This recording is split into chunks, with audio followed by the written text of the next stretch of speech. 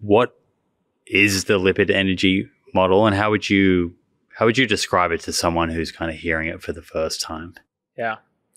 I'll reiterate that the lipid energy model is a mechanistic explanation of the lean mass hyperresponder phenotype, which again is defined by the 3 cut points: LDL greater than or equal to 200, HDL greater than or equal to 80, triglycerides less than or equal to 70. So again, mechanistic explanation.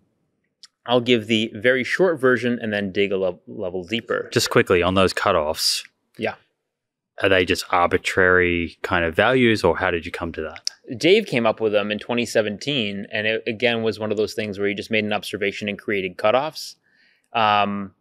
It's funny because people come up and say, oh, am I a lean mass hyperresponder? And then they give their numbers. And my response is typically, look, physiology does not care about the arbitrary cutoffs we generate. So for classification in medicine, we need to create cutoffs. And usually cutoffs are created to optimize sensitivity and specificity so that you'll pick up people who have a particular characteristic and it's as specific as possible to that population. So there's always an optimization of sorts. Those cutoffs seem to do relatively well for picking out this phenotype, but there is what I would call just an element of judgment in terms of like if a lean person sees a LDL jump of X amount along with an increase in HDL and decreased triglycerides, when they go low carb, like the same physiology could be applying even if they don't hit those cut points. And in terms of are those the optimal cut points or just historic, I'd say really they're just more historic and it could be optimized with further literature. That'd be my answer. Now, for no further procrastination on the lipid energy model, at a very high level, it proposes that there is a response to carbohydrate restriction, and typically in lean insulin-sensitive people, such that there's an increase in systemic, when I say systemic, I mean whole body, fuel trafficking of fats through a system that depends on lipoprotein particles as the shipping containers for the fat. That's the very high level overview. Now, to dig in with a tiny bit more specificity, what we think is going on is when you go low carb, you start burning more fat as fuel. So your fat cells are releasing free fatty acids into the bloodstream. And those free fatty acids are used by muscle tissue as fuel, but there's a lot of free fatty acids in the bloodstream. And actually, if you're leaner, the free fatty acids go up more with fasting and carbohydrate restriction. That's well documented. And then they can be taken up in the liver. When you say there's a lot of free fatty acids, so an excess of free fatty acids are released from adipose tissue beyond what's needed by muscle cells? Locally, yeah, because you're releasing them into the bloodstream and then they end up circulating around in the blood. So they can get used locally. If a fat cell on my arm releases some free fatty acids and it can be used by a muscle, but it also goes into the bloodstream, can be used by other tissues. How that's coordinated, how fat trafficking is coordinated and energy trafficking, read the ANGPTL paper. We won't go into it probably in this podcast. I don't think we'll have time, but it's incredibly dynamic. If you go to PubMed and go look up ANGPTL 348 and read those papers, you will just be shocked by how beautiful and specific and targeted like fat trafficking can be. But simply put, yes, that there is more that is there is more that is released than is used locally by the muscle tissue, and then that will be taken up by the liver. And in the liver, these the fatty acids can be repackaged onto a storage form of fat called triglycerides. And so you generate these triglycerides, which then get packaged into VLDL particles, very low density lipoprotein particles. And I know I'm stating it, this happens, that happens. Just to be clear, this is the hypothesis. There are elements of it that have not been proven. Certain things you need to do, tracer studies, we get into that in a little bit, but just to be clear about what's proven and what's not. So the free fatty acids, they go into the liver, they're packaged into triglycerides, they're put on VLDL particles, these big, let's say, boats, that allow the triglycerides to be put back into the bloodstream. So the very low density lipoproteins, VLDLs, that are triglyceride rich, are put into the bloodstream where they recirculate to resupply depleted fat cells and muscle tissue with triglyceride fuel. So the triglycerides can then be broken down, taken out of the VLDL by lipoprotein lipase. And the fatty acids go into the fat cells and the muscle tissue. And as this is happening, so this turnover process, when I say turnover, I see the VLDLs having the triglycerides sucked out of them by the lipoprotein lipase. This is really the money shot for how the phenotype, the lipid triad emerges. Because what happens is if you have this VLDL, this triglyceride-rich VLDL, and you're sucking up the core, which is the triglycerides, and you're doing it fast enough, the triglycerides are going to drop as they're depleted out of the VLDL. So your triglycerides go down. That's one part of the triad. VLDL are going to shrink. As they shrink, they become LDL. And LDL have a much longer residence time than VLDL. So the LDL can go up. You take the big sphere, you shrink it into a smaller sphere. The smaller sphere is the LDL. LDL goes up. The triglycerides have gone down because you shrunken out the core. And then if you take a sphere and you decrease the volume, you're taking the core out, you have to necessarily decrease the surface area as well. And there's cholesterol in that surface to give the lipoprotein particle structure. And those surface remnants are shed off, hat tip to the work of Anatol Kantush and the reverse remnant theory, which was very influential to our work. But the surface components are shed off and picked up by acceptor particles, which are ApoA particles, HDL particles. And so then you have the cholesterol being shed off from the surface being picked up by the HDL particles, and so the HDL goes up. And so it's in this turnover process, this really rapid turnover process of the VLDL, that you have the triglycerides drop really quickly, and the LDL go up as the VLDL become the LDL, and then HDL go up as they accept the surface components of the VLDL. And so that's how you get the triad. And I'm sure we'll hopefully get the chance to go into it, but understanding that process helps us understand why we see what we see with respect to lean mass hyperresponders, and even counterintuitive findings like those that confused Lane about how the Oreo versus statin study, the Oreos not only drop my LDL, but actually drop my triglycerides, which would actually be predicted by the model in the acute setting, because if you have an acute insulin spike and you're activating LPL, lipoprotein lipase, because insulin activates lipoprotein lipase, and this turnover is acutely accelerated in the fasted state when there aren't chylomicrons around, then it's going to suck out the triglycerides even faster. Your triglycerides should drop. So in the Oreo versus statin study, actually, during the Oreo arm, my triglycerides were in the 30s.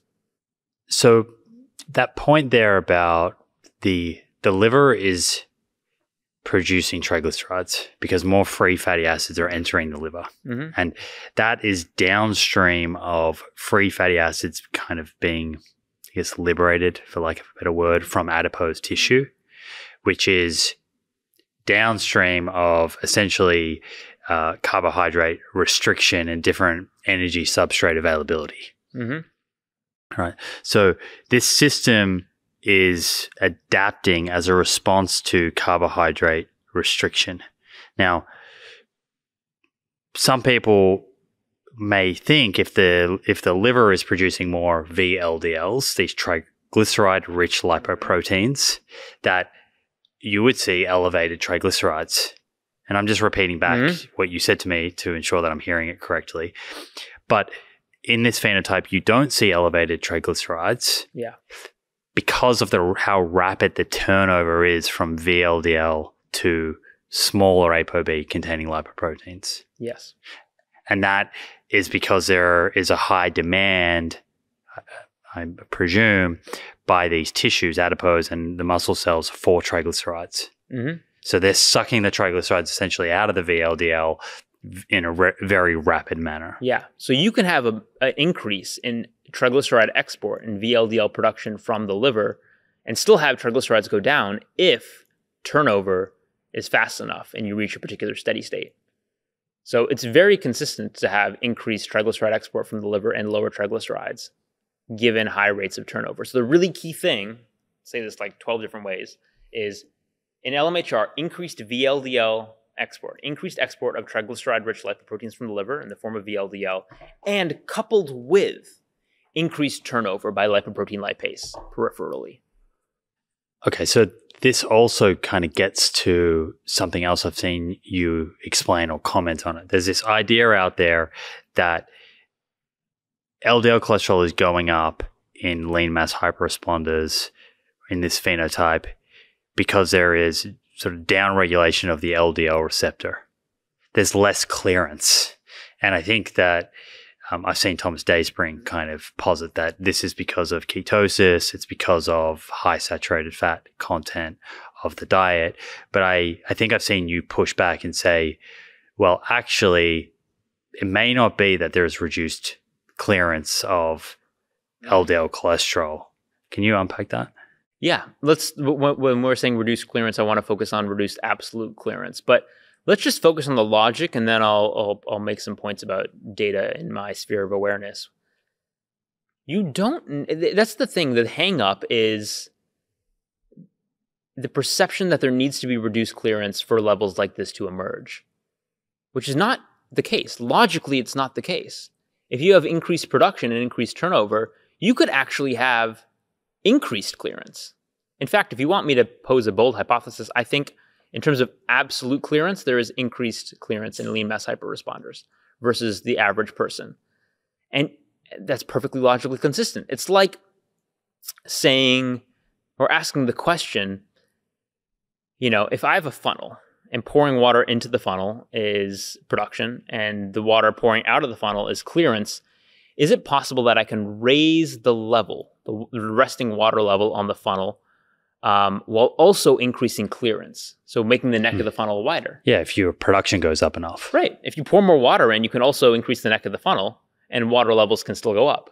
So the steady state doesn't tell you about flux, nor does it tell you about clearance. So there isn't reason to believe that there is reduced absolute clearance in terms of just the logic of it. Now, let's get to the data.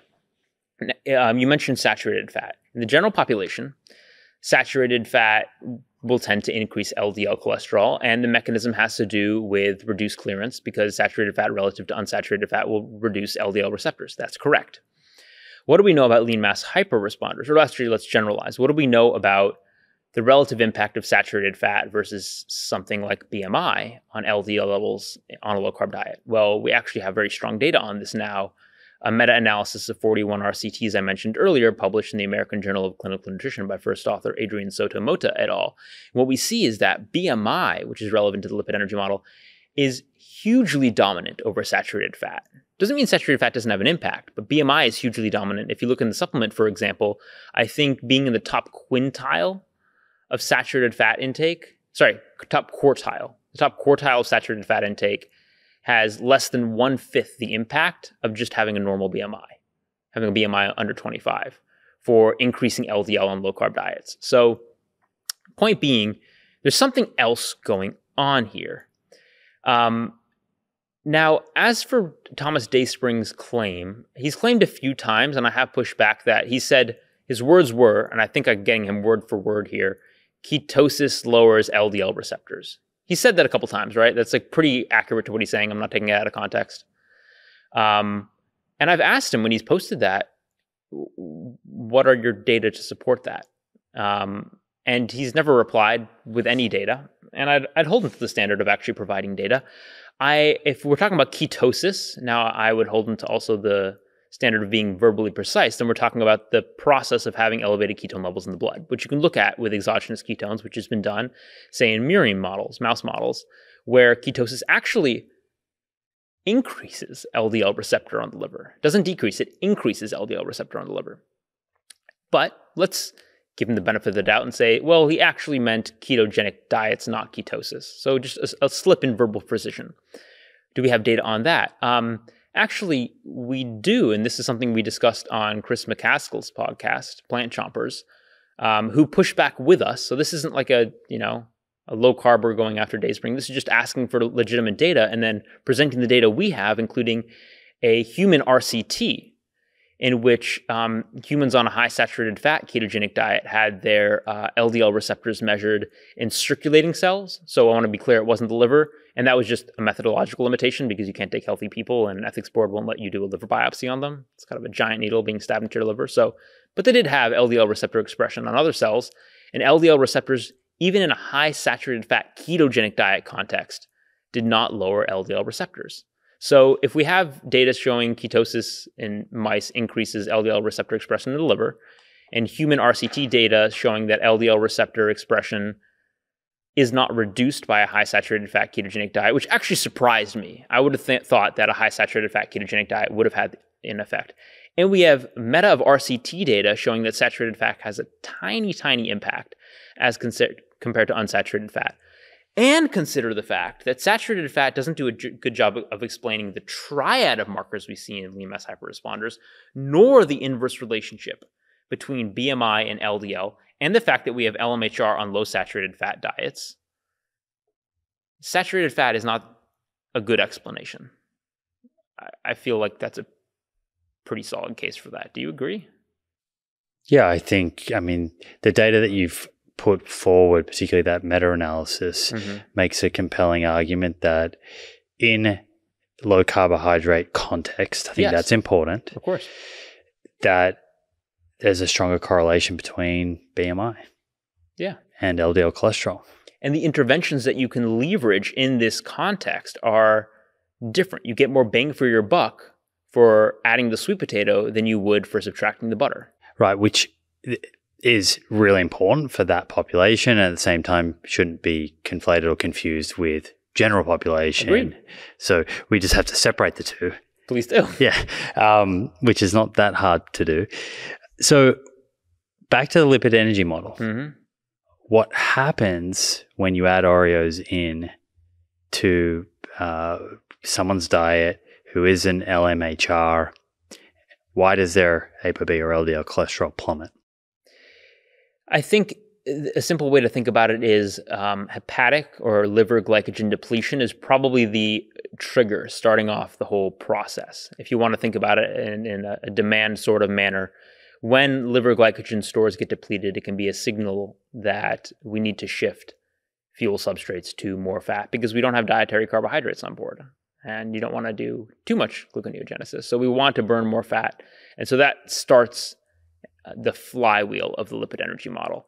Now, in terms of the actual hormonal mediators, well, there's things like insulin, which are going to decrease free fatty acid release from fat cells, changes in leptin even, which can occur acutely. In terms of the whole hepatokine, adipokine network of hormones that are really mediating the effect, I would say that's still in the area of speculation and where I'd really want a longitudinal multi-omic study to dissect.